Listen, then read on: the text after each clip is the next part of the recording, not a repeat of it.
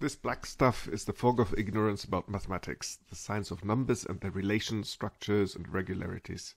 Mathematicians have been mining this intellectual landscape for thousands of years, revealing knowledge beneath the black fog. At the outer fringes of knowledge, there are now explorers pushing the boundaries on topics that are so arcane they are unintelligible to people outside their profession. However, the landscape is messy and complex, and flecks of the black fog remain close enough to the center so that mathematically interested amateurs can appreciate them. These are not necessarily wholly unknown areas, but can also be gray zones where something familiar is looked at from an unusual angle and thus illuminating further, previously unknown regularities. An example of that would be the circle constant pi, which has been defined as the ratio of a circumference of a circle and its diameter. Pi has been known since antiquity, but only in 2001 it was pointed out that it would be much more consistent to use the ratio of circumference to radius, with a proposal to call this tau, where tau is 2 pi. In Carl Sagan's book Contact, pi is used in communication with aliens as a marker for intelligence. If we sent pi to aliens, they would wonder why we were sending tau over too. I have to add a disclaimer at this stage. I like to watch YouTube videos by Numberphile, Mathologer, 3 Blue, 1 Brown, and others. My videos are not meant for teaching, but merely point out possible grey and black zones that merit reinvestigation, and I might be quite wrong. Today we talk about ellipses. Really quick intro first.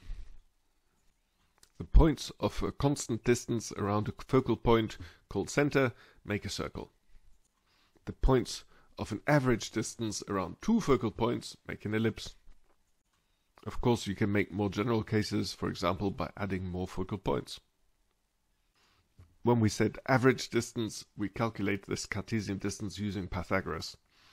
We could, of course, use different distance measures, for example, by varying the exponent n in this equation. A really brief diversion. In Sergel's toy in Stockholm, the city planners needed a shape. A square square would be 2 square, a round square 2 round. The mathematician Piet Hein devised the superellipse, or Lamé curve, with exponent 2.5. Here it is in Google Maps. Also, iPhone icons are superellipses. But so far, nothing new. Now, last week I watched a YouTube video by Matt Parker where he pointed out something that I found amazing. Here's a circle with radius r and an ellipse with major and minor semi-axis a and b.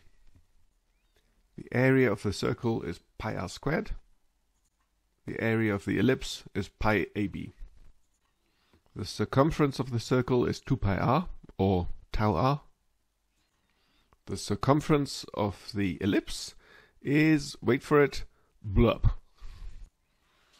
This cannot be expressed any simpler than with an infinite series.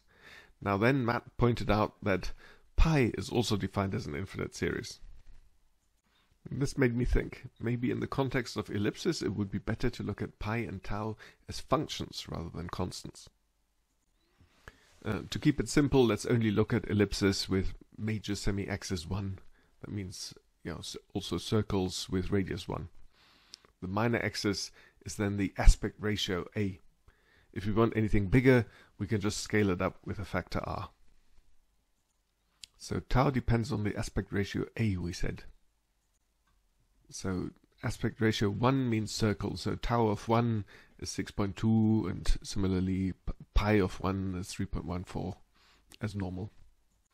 As a approaches 0 and the ellipse gets more and more squashed, the value for tau tends towards 4. It's easy to see why.